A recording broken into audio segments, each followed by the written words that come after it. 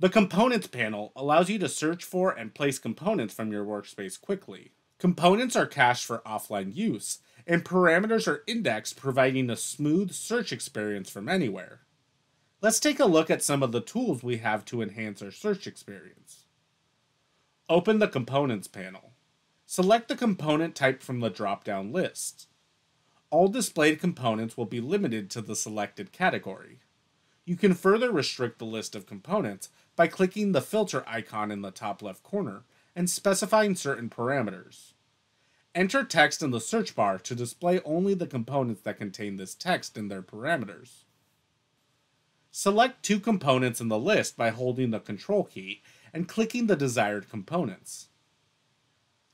The Details section displays a comparison of parameters, models, and vendor availability for these components. Different parameters in the list will be highlighted in red, and matching parameters will be highlighted in white. You can find a component that is similar in certain parameters by right-clicking on existing components and selecting the Find Similar Components command.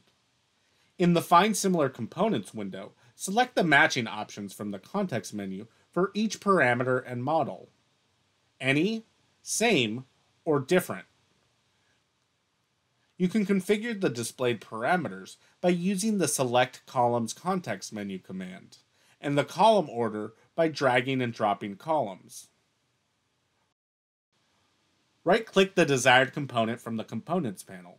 Select Place from the context menu. Place the component on the schematic sheet. You can also quickly use the left mouse button to drag and drop a component to a schematic or PCB.